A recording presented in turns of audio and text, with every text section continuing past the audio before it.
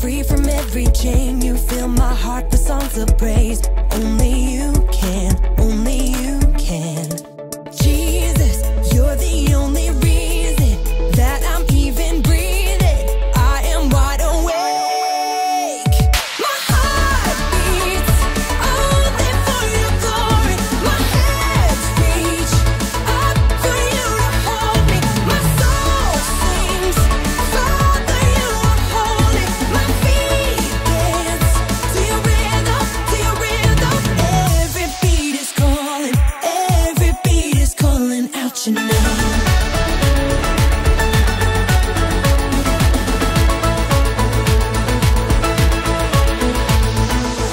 You left the glory of your throne to bring this runaway back home. Only you can, only you can. You give me love, you give me life, you keep me dancing through the night. Only you can, only you can. My heart beats only for your glory. My hands reach up for you to hold me. My soul sings, Father, you are holy. My feet dance to your rhythm, to your rhythm. Every beat is calling out your name.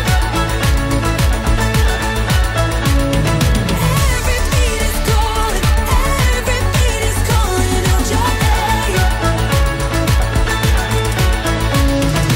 Jesus, you're the only reason that I'm even breathing.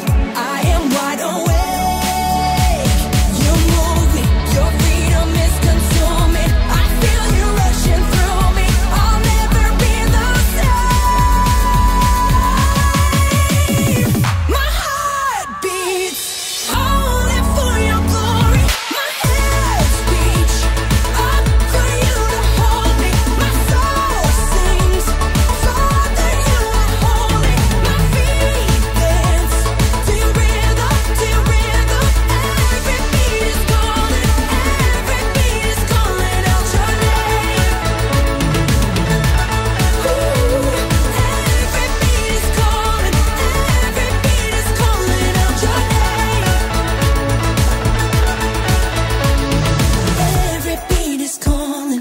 Every beat is calling out your name.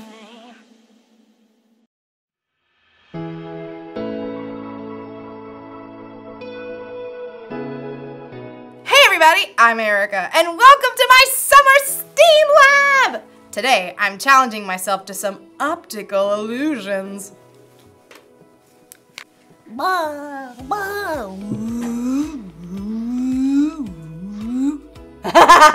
Dizzy yet? And you know what these tricky little eye puzzles require? A whole lot of faith! Faith is trusting in what you can't see because of what you can see. So, let's give it a go! Whoa! That is wild! Wanna see? Does it look like the circles are moving? But they aren't! It's a still photo! The way the gray and the black and the white are used makes it look like it's moving. Crazy, right? Do I look like I'm moving? Now, this one is easy. Okay, which of these objects is bigger than the other? Object A. Duh. All right. Wait. Object A. Right? Wait a second. They're the same size. I'm so shocked right now. Okay, sometimes what we think we see is not what's real. And when we discover the truth, it can be shocking. Today's story is all about a guy named Saul who thought he knew it was true, but he was in for a big shock. Let's check it out. The Bible. It's 66 books of history, stories, letters, and poetry that fit together to form God's one big story. The epic adventure of how He created us and loves us so much that He made a way to rescue us. As we travel through the Bible, from Genesis to Revelation, we discover people who met God and found their lives changed forever. Now for an amazing story, inspired by the book of Acts, chapter 9, verses 1 through 9. If anyone was set up for the good life, it was Saul of Tarsus. Greetings. Though Saul's family was Jewish, he was also born a Roman citizen. Throughout his life, he was known by 2 different names. You may call me Saul or Paul. As a young man, Saul was sent to Jerusalem to study with the famous Rabbi Gamaliel. Let's see. You have achieved 100% in classical literature, 111% in philosophy, and in ethics, 99%. Oh, I vow to do better. Saul became a Pharisee like his father before him. He carefully studied God's law and prayed 3 times a day. Dear God, help me follow your laws 100% perfectly. Like the other religious leaders in Jerusalem, though, Saul was caught off guard by the events that surrounded the life and death of Jesus. Good riddance. Now that fool can't try to overturn God's laws anymore. Haven't you heard? Jesus' follower says he's returned to life. They've seen Jesus? They've seen Jesus.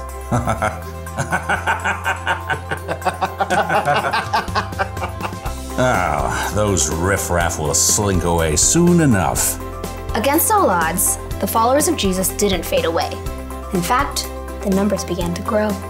5,000? You're telling me that 5,000 people are following the way of a dead man? Well, technically, they think he's alive. Not helping. The religious leaders in Jerusalem did everything they could to squash the new movement. They even arrested a leader among the Jesus followers named Stephen. After telling lies about him, they dragged him outside the city. This man is a disgrace. Saul stood by and held the coats of the men who picked up stones and threw them at Stephen until they killed him. If Stephen had just let go of this Jesus nonsense, he wouldn't have had to die. It's terrible. I heard people are following the way of Jesus in other cities too. What?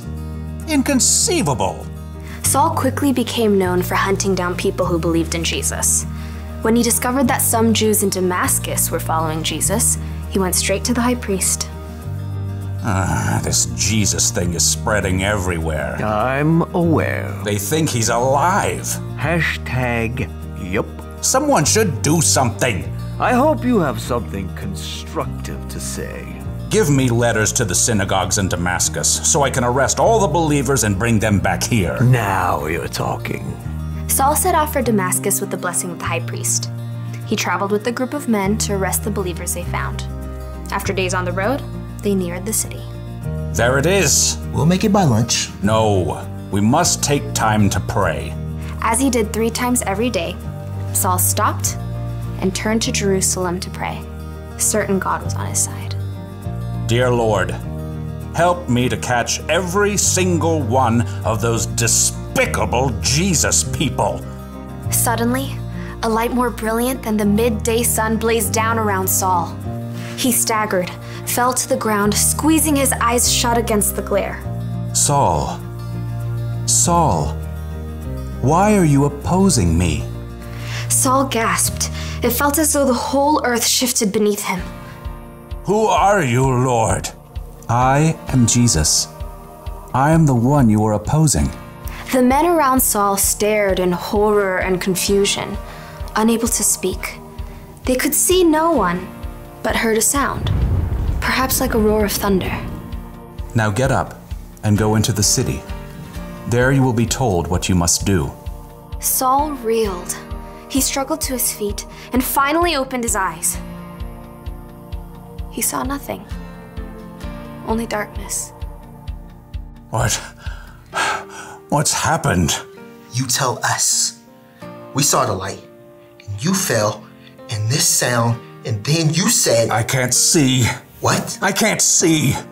I've been blinded. That's not good. Here, take my hand. Saul grasped the man's hand and shuffled a few steps forward. Who are you talking to? I think it was Jesus. You heard Jesus? I heard Jesus. Saul's companions led him into Damascus, where he stayed at the home of a man named Judas on Straight Street. Want something to eat? I'm not hungry. Or water? Not thirsty. For 3 days, Saul wrestled with himself and God. He'd come face to face with the very man he knew was dead, but discovered that Jesus was very much alive. Now blind, Saul was forced to see everything in a brand new light.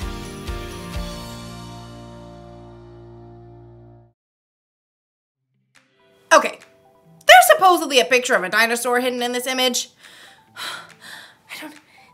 Focus. Okay, I'll just have to have faith that there's a dinosaur in this picture because I do not see it. Speaking of, Saul literally couldn't see after his encounter with Jesus, but in a way, he could see better than he ever had before. Anyway, Saul saw everything. And Jesus made a way for everybody to be saved from their sins. After Jesus went back to heaven, he gave his followers the Holy Spirit. And then many more people believed in Jesus too. Saul wanted to stop the Jesus followers, and he really tried. But Jesus wanted Saul to know a better way. You know, it's amazing how God has revealed himself to people all throughout history. Saul, who is also known as Paul, so Saul and Paul are actually Saul Paul, was no exception, and neither are you. Just like God opened Saul's eyes to see the truth, he can open our eyes too. He may not appear to you in a bright light, but God can get your attention in all kinds of ways, like through nature. Or a conversation with a friend. That's really good. I like that. You're so wise. A song on the radio. God can even use your own circumstances to help you know him. And when you focus in and really see Jesus for who he is, the Savior of the world, it can change how you see everything. So that's the one thing to remember today. Knowing Jesus changes the way you see everything. It's like Jesus gives us brand new glasses to see out of. I can't really see out of these ones, but it's a different way to see. So that's exciting. Oh, perfect. Well, that's all I got for this week. Oh, perfect. These coffee beans want to wave goodbye to you. Bye.